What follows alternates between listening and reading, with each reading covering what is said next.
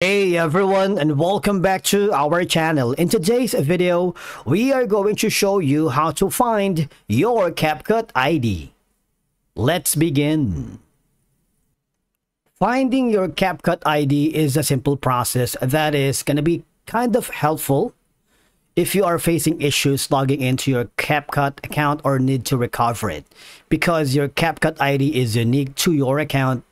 And of course, it can help identify you, because some collaborative features or sharing options might require your Capcut ID, especially if you are working on a project, maybe in a collaborative environment where you are working with multiple freelancers, team members, users, or even your client. So when you want to create the when you want to reach out to the customer support for issues, and then you wanted to get your Capcut ID, all you have to do is open the app, and then you see, depending on your platform that you are using, on the bottom right corner, you can see the Me icon or the Me profile.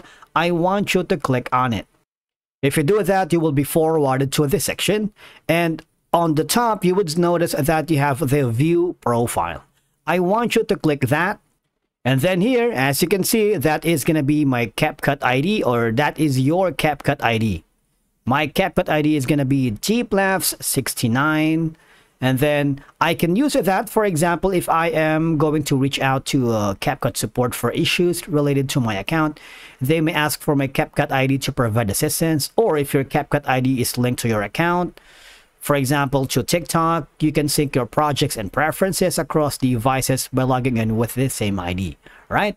Now, I'm going back to my Capcut project, and then I'm going to continue working with the project that I have here. Because if you are sharing or collaborating on projects, your Capcut ID can sometimes be part of the link generation or sharing process. All right. And again, it's just have to tap the profile picture or avatar in the top left or bottom left corner of your screen to get to your account profile page. And once there, you should be able to locate your Capcut ID. All right. Actually, here you would notice that on the intro, I have the Capcut ID, which is going to be the blank screen, the default intro from Capcut. If you want to delete that, we have a separate video for that. It's going to be on the back end of your video as well. And that's it for today's video. Thank you so much for watching. We will see you again in the next one.